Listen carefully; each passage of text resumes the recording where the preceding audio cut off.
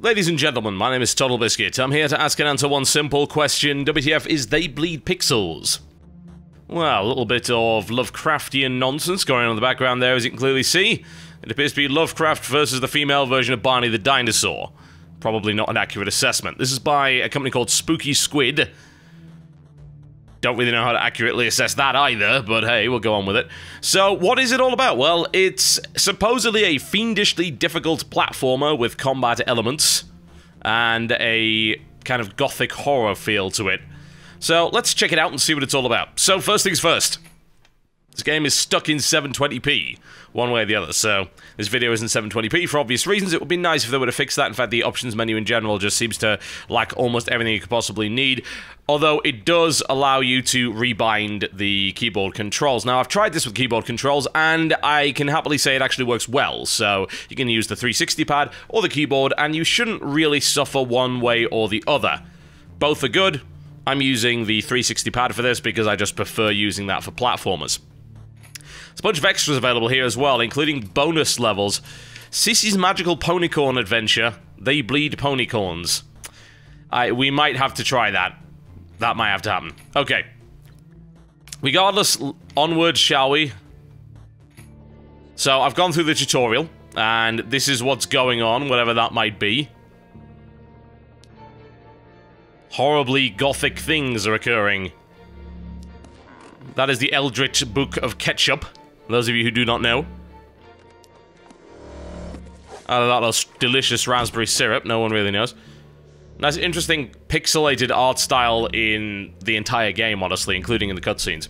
This gives me a very 8-bit vibe to it, and you'll figure out why in a second. Alright. So this is one of supposedly 11, quote, massive levels. Alright, so very much 8-bit. As I think you can see, you got parallax backgrounds there, and you have these very pixelated characters. However, it is also rather violent, to say the least. An example being given there, yes, there you go. So, they do indeed bleed pixels, as I think you can probably tell.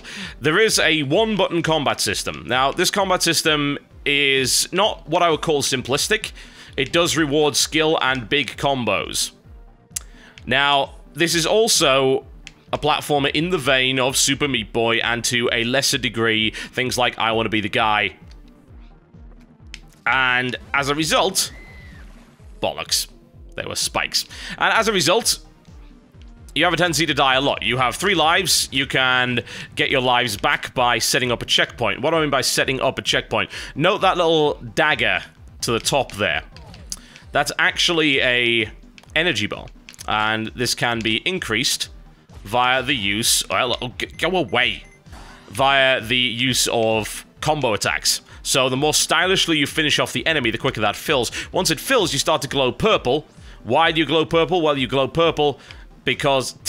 no. You glow purple because it allows you to create a checkpoint whenever you please. You have to wait in the same spot for around 5 seconds. There needs to be no monster nearby in order to do it. But, like, right now, for instance, if I want, and it's probably a good idea to, I can create a save point right there. So, there's the checkpoint created, and suddenly I figure out, oh god, there's spikes there, but thankfully, not too much of a problem. I could actually use those against the horrendous shambling horrors from the deep that I happen to be fighting against right here. Now, the first thing I'll say about the control system is, we're talking Meat Boy levels of tight here. You do actually stop on a dime. The control is superbly tight. It feels great. I don't think I need to waste the checkpoint there, but hey, we'll go with it. Ow! Well, I guess I did need to waste the checkpoint there, never mind. Yeah, it feels really, really good and very, very responsive. When I die, I don't feel like it's because the controls were too loose. They're very fluid, they're very responsive, and they do what you want them to do. There is double jump functionality as well as wall sliding. Kind of reminds me just slightly of Strider, actually. No, that's spikes. No, spikes. Also, everything has a tendency to be slippy. You know, the areas can get slick with blood. This is covered in goop, so a little bit unpleasant there, to say the least. Anyway, the control method is great. Both with the controller and, of course, with the keyboard. All of these sound... they just feel fantastic. Well, I suck. I'm apparently a common Cthulhu. Ooh, an advanced tutorial. I actually had no idea what that's all about. And new guest levels available. Alright, so I'm very tempted to try the magical ponycorn level. Oh god. Why is that even near your bed? One has to wonder. I always think could be worse, could be 50 Shades of Grey. A far more corrupting title. Probably less well written. Alright, onward we go to the next level. We'll try the Ponycorn Adventure level a little bit later. Now, I suppose the fact that it is a very difficult platformer is counteracted quite severely by the ability to create save points, and you seem to be able to create quite a lot of them. I balked that up completely, as you can see, but hey. Dying doesn't really matter all that much, but it does actually affect your rating, so you get into a similar situation with games like Dust Force, for instance, where you are going for high scores and you are going for the absolute maximum rank, which you're not going to get if you die a lot, and you're certainly not going to get if you place a lot of save sigils. Yes, indeed. And that would be bad, would it not? I would love to actually... Yes, I would really, really love to kick him right into that. That might be possible. Now, the monsters don't pose a huge amount of threat as long as you start comboing them, although there is, of course, the big risk that you'll end up running into a hazard somewhere on the level and just die horribly regardless. Air combos seem to work pretty well, and indeed they do, in fact, bleed pixels. Oh man, I'd actually need to use a dash to get over there, wouldn't I? There we go. Hey, hey! What on earth is that? Can I get to it? No. It's probably trying to kill me. Most likely. There we go. Now, for me, this is a really nice balance, because you don't have to start the level over and over again. I guess that's not so great for people that are looking for a really challenging experience, but perfect runs and high scores and things like that may potentially be enough for those people. I don't know if it will or not, though. I'm not sure creating an ultra-difficult platformer and then saying, oh, well, you can save quite regularly is a really good idea. I didn't see any options for changing the difficulty level. That was awesome, by the way. If you hadn't already noticed. Like I need to tell you that that was awesome. Holy hell, was that actually awesome. Oh yes, there we go. No, get back here. But for me at least, it's very, very enjoyable. I like the fact that it is at least slightly forgiving, but you still die very, very fast. You still feel like an ass for screwing something up, but with along with many other very difficult games, you do very much learn as you go, and it's satisfying to do that. Very much so. It helps that the combat system feels extremely visceral. Even though it's a one-button combat system, and even though it's quite obviously done in the 8-bit style, it does still feel visceral. There's a lot of really nice pixelated blood. The monsters are genuinely quite horrific in places. Oh, I almost had that. I see what I have to do there, but I screwed it up completely, so let's just give it another try. There we go. Now, the advanced tutorial might teach me a couple of different combo moves, but there's a basic set. You know, you can combo in the air, you can kick upwards by holding down the button. A simple kick will kick forward, so kicking onto spikes and into chainsaws is a completely viable combat option. You can attack upwards like that, and then you can just kind of do a dash and combo. Let's not dash and combo directly into the spikes, thank you very much. And I would say that's probably enough. I mean, it would be nice maybe to see some collectible weapons and things like that, but the combat system in its current form does feel pretty...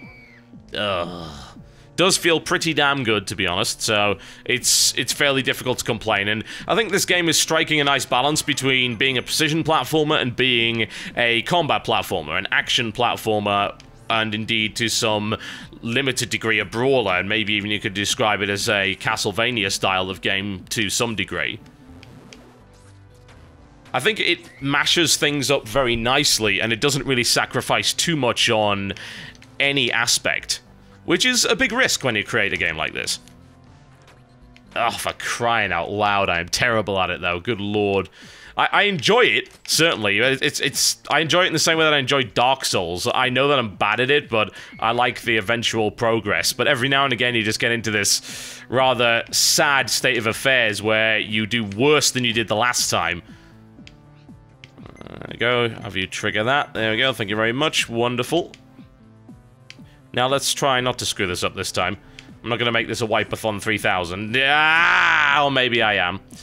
A Wipeathon 3000, like the Super Meat Boy video, yes. Or let's not even get started with the I Want to Be the Guy, which was, of course, a big, giant fake rage fest that for some reason you actually liked, good lord. This is not like I Want to Be the Guy, though, and I Want to Be the Guy isn't really satisfying. That game is out to dick you over at every possible opportunity. This, along with Super Meat Boy and a couple of other very well-designed games such as Dark Souls, is out to teach you. It's a harsh teacher, a very, very harsh teacher indeed. Like this teacher beats you with a strap when you have a spelling mistake on your work. But it's doing it because it knows that eventually you will learn, and you will... Oh, and you will feel good about that, and you will feel a genuine sense of accomplishment, and you'll also know that every time you made a mistake, it was your fault. I haven't really experienced any cheap deaths in this game thus far. There may be later on in it. I mean, there are 11 very, very large levels indeed, but at this stage, I'm not seeing that. All I'm seeing is my own personal incompetence arrayed before me in a shower of blood and guts, which is, quite frankly, the best way to array incompetence in front of anyone when it comes to video games.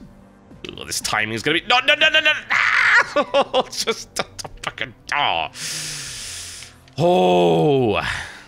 But it is damn tricky. Anyone that tells you otherwise is a big liar. So do I have any problems with it? Only minor complaints, really. I think the minor complaints come in the form of some of the spikes are not that obvious, like they blend into the terrain. In this case, since the entire terrain is just black and white outlines, not a big deal. But in the previous levels, there were some spikes which weren't all that obvious. So that was a little bit frustrating. That feels ever so slightly cheap, but I guess that's just my unfamiliarity with the game shining through there rather than anything else. I'm still not 100% sure whether the save system is a good idea if you happen to be trying to... I could just go up here, couldn't I? That makes it much easier. If you are trying to appeal to a more hardcore audience, will they want to use that? But at least it's kind of optional. Now, unfortunately, it's actually getting blocked right there. Is there any way I can place it? No, it's not going to let me place it down here, is it? Alright, I'm going to have to make the run. Is there anything below here that's going to kill me? No, I guess I can save it here. Wonderful. Again, since it's optional, you do have to stand there for upwards of 5 seconds to actually get the thing to spawn, and you are rewarded score for not using it.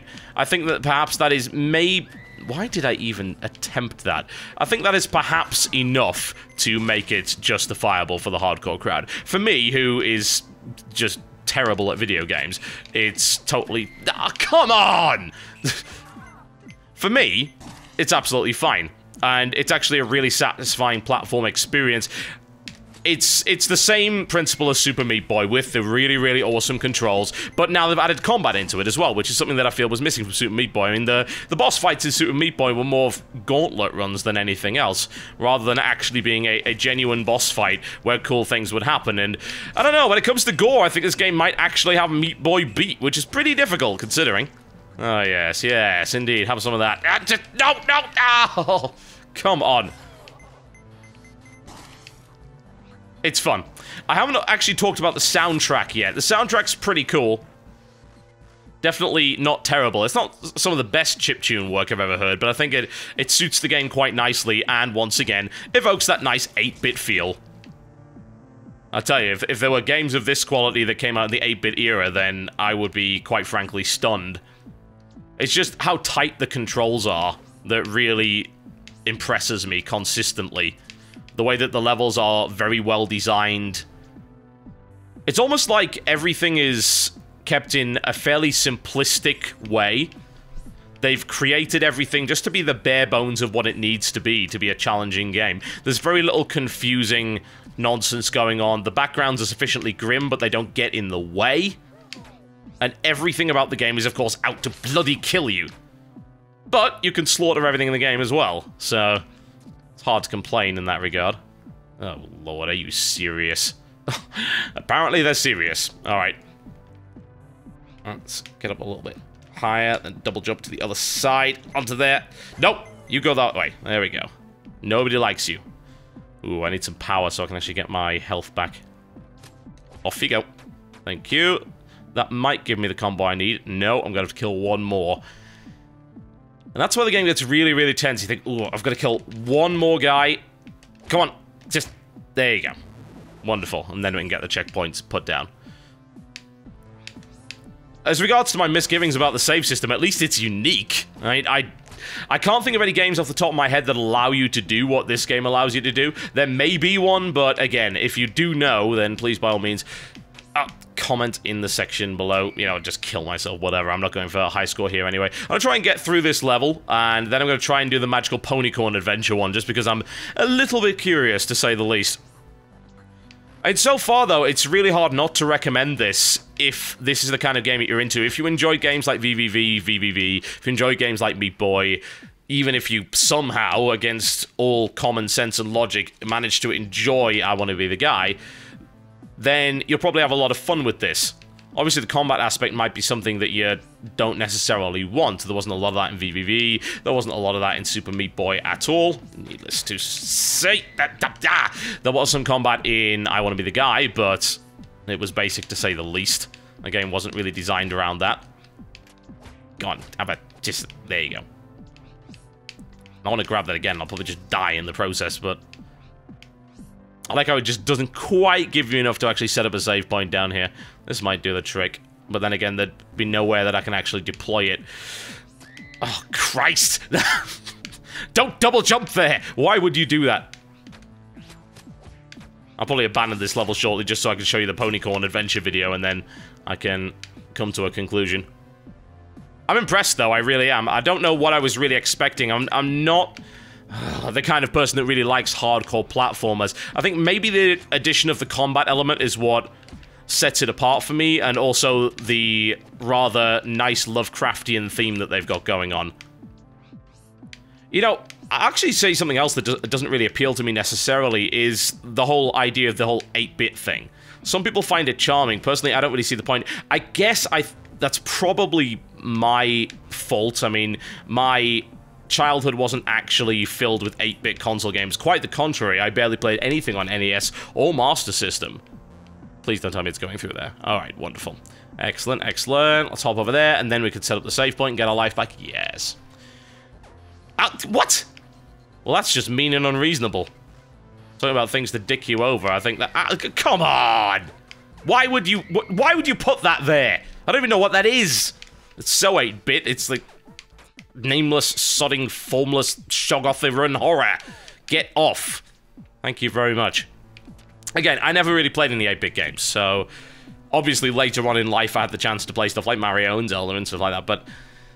this is not the kind of retro theme that really interests me to a huge degree. I think just making a run and trying to jump over that probably make... no, not like that. Try it again. Let's go higher. Oh, that's a bomb. No! Ah! Well, okay, I'll take it. I'll take it. Oh, in order to get access to that, I'm gonna have to detonate them. So you can cheese it, or you can detonate those. You know what? I have no interest in getting all the collectibles on this level. Just screw it. Screw it. It's not what I'm here for. I'm here for it to give me an E ranking, a laugh at my terrible, terrible play, which is what you're doing right now. But I think because this level is so massive, we might just end up aborting it and heading on into the Ponycorn Adventure. So let's go and have a look at that. I'm very curious to know what's going on with that. So there are these extra guest levels, as you can see. Seraph bleeds Stardust, and They Bleed Ponycorn. Sissy's Magical Ponycorn Adventure versus They Bleed Pixels. Yes. Let us have a look at it. Behold, They Bleed Ponycorns. And I freaking love Ponycorn. Ponycorn. Really? Ponycorn. Oh my. Okay. Welcome to the Magical Ponycorn Adventure, which is still actually as grim, if not grimmer, than the previous one. I should probably just actually kill him, shouldn't I? There we go. Cute. God. Why is this here? Why? Who thought this was a good idea? Oh, it's the icing on the cake, isn't it, really? Just in case They Bleed Pixels were a little bit too grim for you, don't worry, because Ponycorn Adventure, you still get horribly decapitated in it, but we'll just ignore that, shall we? Oh my. Alright, folks. They Bleed Pixels is currently out on Steam for the price of $9.99, £6.99, or €9.99. The soundtrack is available separately for I think it's $5, £4 or €5. Collector's Edition saves you a little bit in that regard if you want to get a hold of the soundtrack. I'm not that big a fan of the soundtrack. It's good, but it's nothing that I would go crazy for. It's not like the Frozen Synapse soundtrack or the Meat Boy soundtrack or anything like that, but it's still pretty good. There you go, folks. God, even the bloody Ponycorn level's too sodding hard for me. I'm a cosmic failure. My name is Totalbiscuit, taking a look at They Bleed Pixels. Go check it out on Steam. Heartily recommended if this is your kind of thing. I shall see you next time.